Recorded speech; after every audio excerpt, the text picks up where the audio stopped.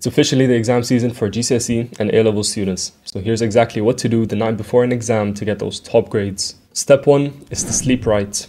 The one thing I'm glad I've never done, even if I'm extremely underprepared for a test, is to stay up late that night and study for it. I don't understand why a lot of people do this. From my experience, I consider every hour of studying done after around 8 p.m. as a 30-minute studying session. Because after 8 p.m., your brain is tired and exhausted. It can't digest and understand information like it would in the morning. So now imagine going from 8 p.m. until 3 a.m. studying, thinking you've gotten a solid couple of hours of studying in. Not only have you been extremely inefficient in your studying, because your brain is just too tired to understand and digest the information, you've also completely messed with your sleep quality. The only outcome is that the next day, on that important test, you can't recall information as you usually would because your brain is just not rested. And guess what? You're not going to perform that well. But let's say you actually pulled it off and the all-nighter helped. What about the rest of the day? You'll come home and you'll be too tired. So now you've made studying for your next exam even more difficult. And it's a whole cycle, which is why we need to think in the long term. Now, I've made a video dedicated specifically to how to optimize your sleep to get all 9s or all A stars, which you can watch right here. But to keep it short,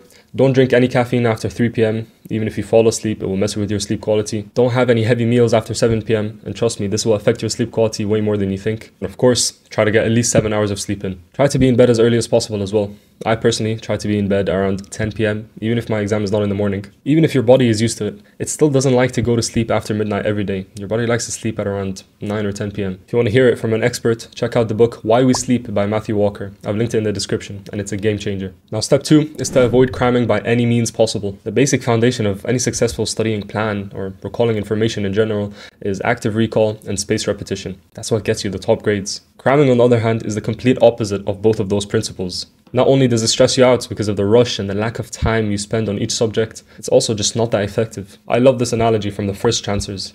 If an athlete has an important match the next day, let's say the World Cup final, the day before, when he's training, is he going to go all out or is he going to take it easy? Of course, he's not going to push his body to complete exhaustion. He's going to take it easy so that he's sharp for the next day. Likewise, if you're cramming, all you're doing is exhausting your brain with new information that it doesn't even have time to digest and understand. And because cramming is always associated with staying up late and all-nighters, your brain is going to be completely destroyed the next day because you haven't given it enough time to rest and recover from all of the information you've assaulted it with. How do you then expect it to recall all of that information? If you stick around to the end, I'll share how I revised the night before an exam. Step 3 is visualization. Now, I can't lie, I don't really believe in manifesting stuff from the universe and all of that, but there's no doubt that visualization works. Let me tell you about a study that the University of Chicago carried out. They selected a group of random students and then just told them to shoot free throws. They recorded the average success rate and then split the group into 3 different groups. The first group was told not to touch a basketball for 30 days, so they had no training. The second group was told to practice free throws for 30 minutes a day for 30 days. And then the final group was told to spend 30 minutes a day in the gym,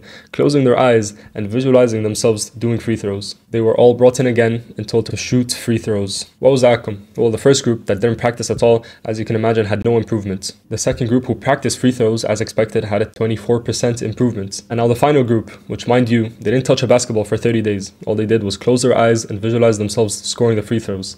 They had an improvement rate of 23%. They got 23% better from just imagining themselves scoring the free throws. Imagine you getting 23% more marks in a test from just visualizing. That's a jump of at least 2 or 3 grades. The difference between a 6 and a 9 or a B and an A star. That's why the day before an exam, or even the morning of the exam, I like to spend a couple of minutes with my eyes closed just imagining myself smashing that paper. I imagine myself opening up the paper as soon as the invigilator tells us to, and just answering all of the questions flawlessly. The more detail you add, the better. Let's say I know that my physics paper will have a 6 marker and an MCQ section. I'll imagine each section and each question, and I'll imagine myself perfecting it. If you also want to take it a step further, I sometimes like to visualize myself on results day, opening up my results and being happy and satisfied with it. Now, I don't really know why this works, but my theory is that we're limited by our mindset more than anything else, and visualization, it helps us remove that limit. And once we remove that limit, we can score much higher. Now, step 4 is the actual revision.